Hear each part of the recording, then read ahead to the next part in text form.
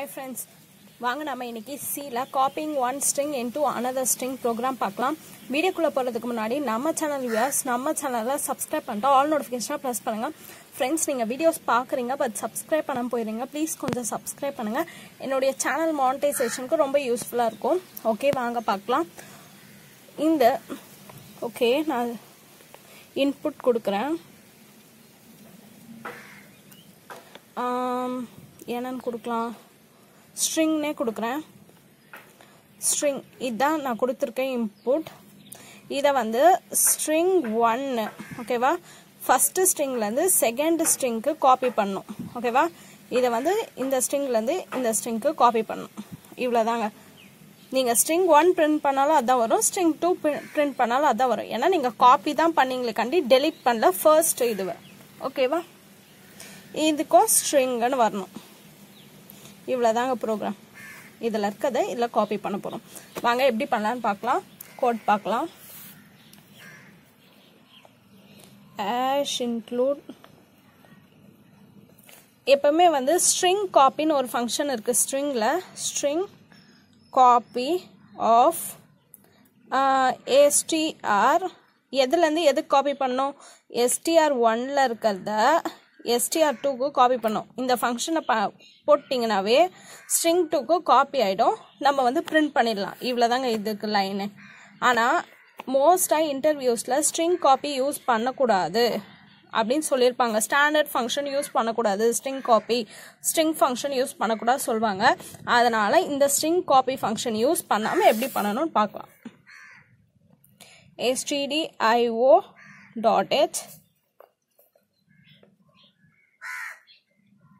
include conio.h okay void main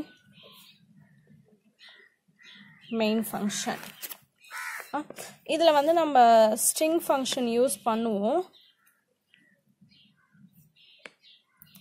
string.h string function use பண்ணலனா தேவையில்லை ஓகேவா இப்போ நமக்கு char str நமக்கு சைஸ் தெரியும் 6 ன்னு நான் ஒரு 10 ன்னு அஸ்யூம் பண்ணிக்கிறேன் கமா str1 str2 ஓகேவா இதுக்கு சைஸ் கிரியேட் பண்ணனும் ஏனா இதல காப்பி பண்ண போறோம் இவ்வளவுதாங்க பண்ணியாச்சா நெக்ஸ்ட் int I கொடுத்துக்கலாமா I வேற ஏதாவது தேவைப்படுமான்னு தெரியல பாத்துக்கலாம் ஓகேவா இப்போ printf enter string 1 நீங்க enter பண்ணனும் string 1 enter பண்ணாதனா string 2 க்கு காப்பி பண்ண முடியும் enter பண்றோம் get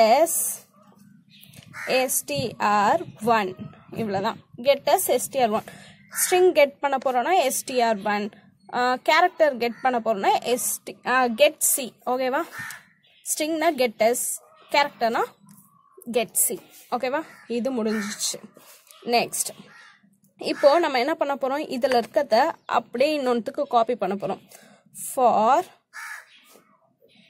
I equal to 0 next எது வரையும் str of I வந்து null வர வரையும் இப்போ str1 வந்து string ன்னு இருக்கா the 0 1 2 3 4 5 லாஸ்ட்ல வந்து ஸ்ட்ரிங்ல null character னு ஒன்னு இருக்கும் ஓகேவா end of the string க்கு null இது மோஸ்டா இன்டர்வியூ क्वेश्चनல கூட கேட்பாங்க end of the string என்னன்னா null னு இருக்கும்னு அர்த்தம் ஓகேவா not equal to null string இந்த str of string வந்து not equal to null வராத வரையும் null வந்துச்சுனா தான் இந்த கண்டிஷன் இந்த லூப் விட்டு வெளிய வரும்னு அர்த்தம் ஓகேவா str of I equal to null னா null இருக்கான்னு பாக்கும் not equal to null னா null இல்லாத வரையும் லூப் சுத்தோன்னு அர்த்தம் ஓகேவா டிஃபரன்ஸ் புரிஞ்சுக்கோங்க ரொம்ப இம்பார்ட்டன்ட் இது புரியலாம் ரொம்ப கஷ்டம்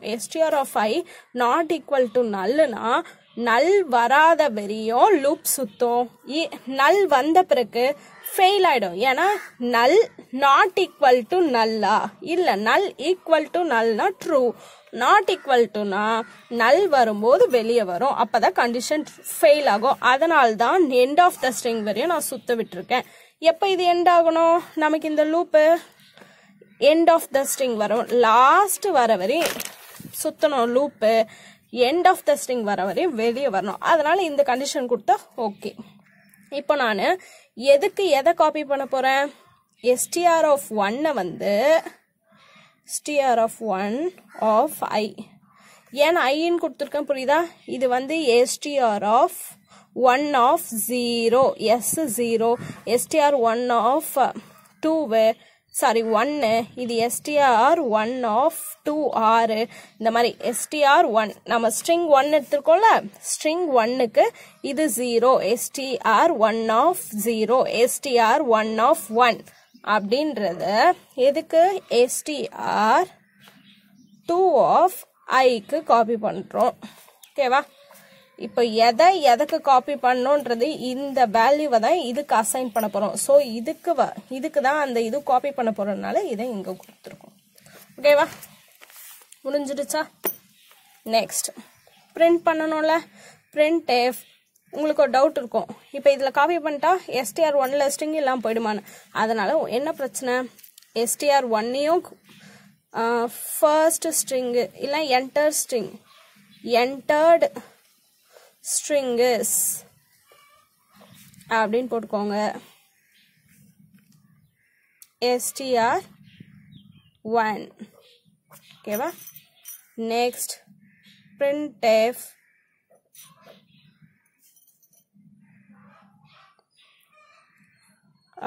copied string, copied string is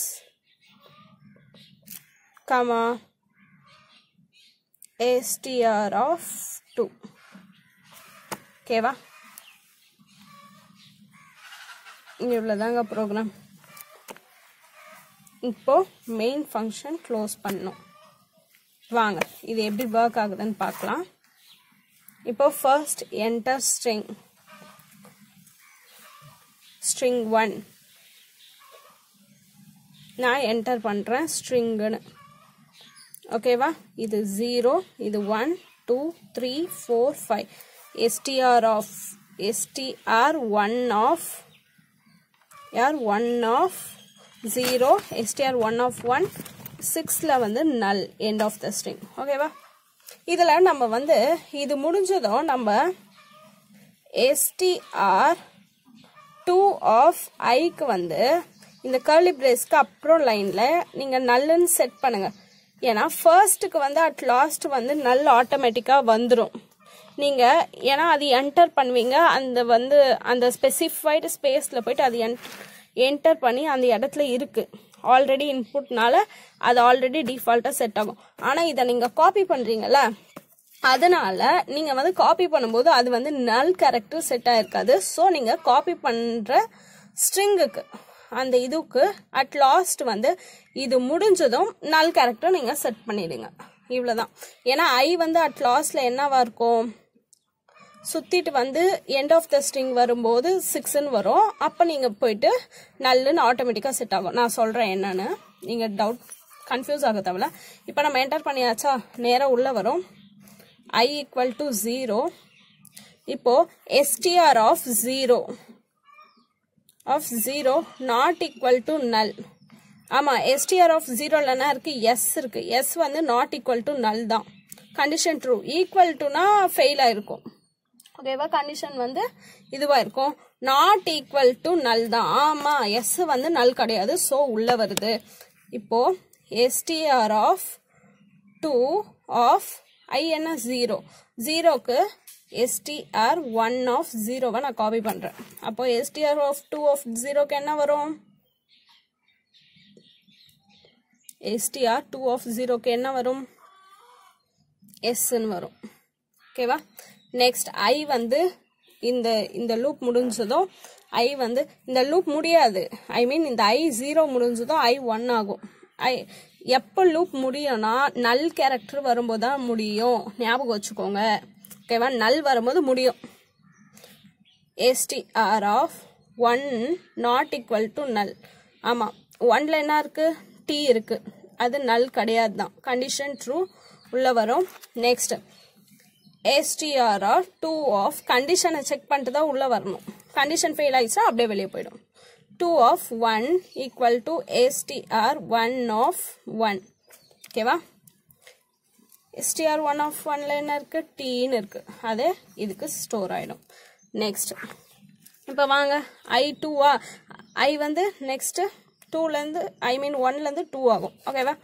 இப்போ பாருங்க str 2 not equal to null. str of 2 ல என்ன இருக்கு?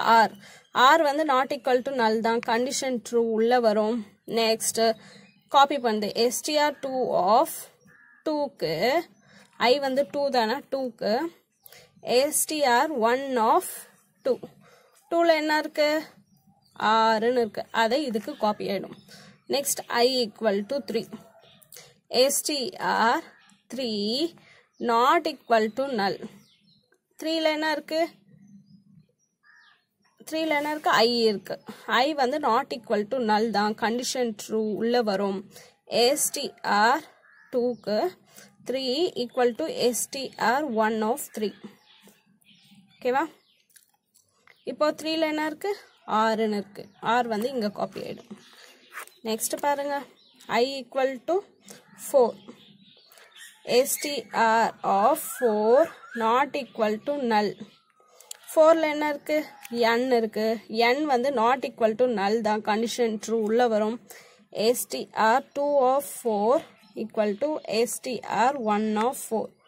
str of 1 of 4 ல என்ன இருக்கு? n ன்னு இருக்கு. காப்பி ஆயிடும். Next str 2 of I equal to 5. Sorry, இது போட மாதிரி 5. str 5 str இங்க 1 போடுங்க. எந்த ஸ்ட்ரிங்னே தெரியாம எப்படி வரும்? நான் இத ஒரே ஒரு ஸ்ட்ரிங்ன்ற ஞாபகத்துல போட்டேன். ஓகேவா? 1 ன்னு போட்டுக்கோங்க. str நான் இப்ப பாக்கும்போது தான் ஞாபகம் வந்தது. str 1 of 5 not equal to null ன்னு பாக்கும். not equal to null. str of 5 ல என்ன இருக்கு?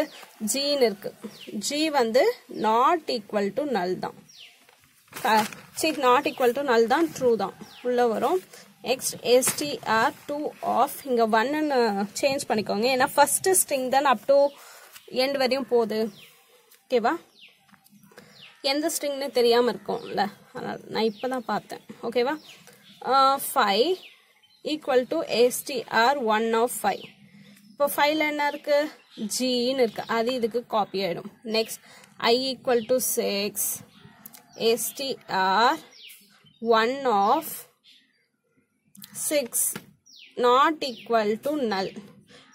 null தானே? str 1 of 6 க்குன்னு null not equal to null. null not equal to null. null equal to null னா ட்ரூவா இருக்கும். not equal to null னா fails. so loop விட்டு அப்படியே வெளிய வரும். loop விட்டு அப்படியே வெளிய வந்துட்டு நெக்ஸ்ட் இப்போ I என்ன இருக்கு? 6 ஆயிருக்கு. ஓகேவா? அட் லாஸ்ட்ல 6 I ஆயிருக்கு. கண்டிஷன் ஃபெயில் ஆயிடுச்சு. ஆனா I வேல்யூ 6 தான். 6 ஆகிருக்கும். ஏன்னா இன்க்ரிமெண்ட் பண்ணியிருக்கோம். இந்த முடிஞ்சதும் இந்த ஸ்டெப் முடிஞ்சதும் இன்க்ரிமெண்ட் ஆயிருக்கும். இந்த கண்டிஷன் செக் பண்ணிச்சா இன்க்ரிமெண்ட் காப்பி பண்ணிட்டு இன்க்ரிமெண்ட் ஆகும். I வேல்யூ 6 தான். இப்போ str 2 of 6 இருக்குல்ல, எல்லாத்துக்கும் நம்ம எல்லாமே செட் பண்ணிட்டோம். இப்போ 6க்கு I லாஸ்டா 6 தானே வந்துச்சு. 6க்கு நல்லுன்னு செட் பண்ணிட்டேன். இப்போ அவுட்புட் வந்து entered string string 1 என்ன? string. ஓகேவா? Next copied string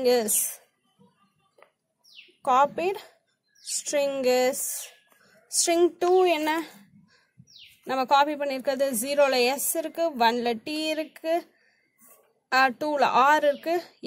s t r next I n g. ஓகேவா? ஸ்ட்ரிங்னு வரும். 3 வந்து ஐங்க. ஓகேவா? r i n g இவ்வளவுதான் ஸ்ட்ரிங்னு வரும். அப்படியே இவ்வளவுதான் அவுட்புட். ரொம்ப ஈஸி தாங்க. நீங்க ஒரு வாட்டிக்கு 2 வாட்டி வந்து கேட்டிங்கன்னா ரொம்ப ஈஸியா இருக்கும். இவ்வளவுதாங்க ப்ரோக்ராம். ஃப்ரெண்ட்ஸ், நான் ரொம்ப கஷ்டப்பட்டு வீடியோஸ் மேக் பண்ணுறேன். ப்ளீஸ் உங்கள் ஃப்ரெண்ட்ஸ் எல்லாருக்கும் ஷேர் பண்ணுங்கள். பார்க்குறவங்க மறக்காமல் சப்ஸ்கிரைப் பண்ணுங்கள். இவ்வளோதான் ஃப்ரெண்ட்ஸ். நான் இங்கே பர்சன்டேஜ் சி மிஸ் பண்ணிட்டேன், கொஞ்சம் இன்க்ளூட் பண்ணிக்கோங்க. printfல பர்சன்டேஜ் சி இன்க்ளூட் பண்ணிக்கோங்க. அப்போ தான் வந்து இங்கே இருக்கிற கேரக்டர்ஸ் வந்து பிரிண்ட் ஆகும். அதனால் பர்சன்டேஜ் சி இன்க்ளூட் பண்ணிக்கோங்க, இல்லைனா பிரிண்ட் ஆகாது. வெறும் என்டர் ஸ்ட்ரிங்கஸ் தான் வரும். ஓகேவா? பர்சன்டேஜ் சி இன்க்ளூட் பண்ணிக்கோங்க. இவ்வளோதான்.